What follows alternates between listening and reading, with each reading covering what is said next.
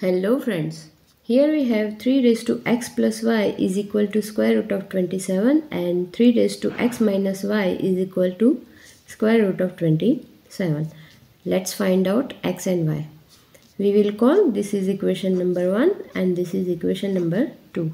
And let's take equation number 1, which is 3 raised to x plus y is equal to square root of 27. We will focus on right hand side and it can be written as square root of 9 times 3.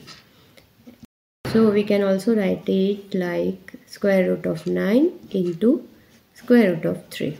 Square root of 9 is 3 times square root of 3 can be written as 3 raised to 1 upon 2.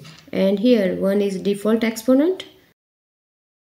Now let me remind this rule where a raised to b into a raised to c, then it can be written as a raised to b plus c.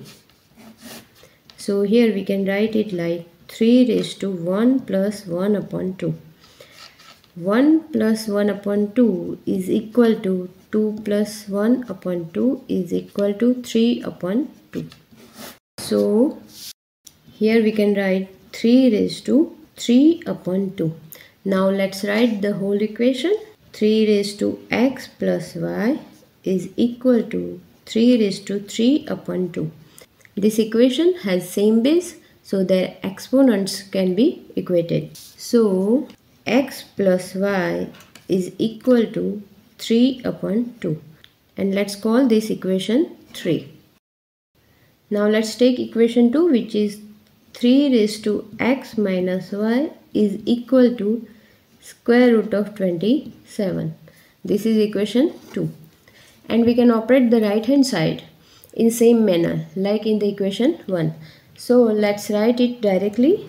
3 raised to x minus y is equal to 3 raised to 3 upon 2. Now again we can equate the exponent. X minus y is equal to 3 upon 2. And let's call this equation 4. Now we will add equation 3 and 4. So x plus y is equal to 3 upon 2 plus x minus y is equal to 3 upon 2. Let's add them. This plus y and minus y get cancelled out, and here we have 2x is equal to 3 upon 2 plus 3 upon 2.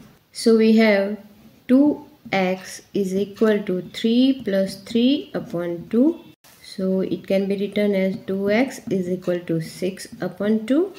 So we have 2x is equal to 3.